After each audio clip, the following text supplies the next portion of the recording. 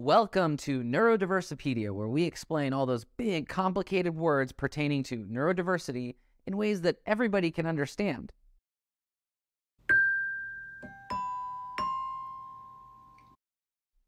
Katie Kelly is a gold medal winning Paralympian, and get this, she only has 30% vision and also has hearing loss.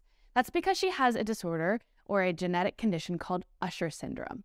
Usher Syndrome is pretty rare. It's a genetic condition passed down usually from both parents, and it's a progressive disease. So, for example, Katie Kelly lost her vision over time, having to forfeit her driver's license. Usher syndrome is also an example of a type of deafblindness.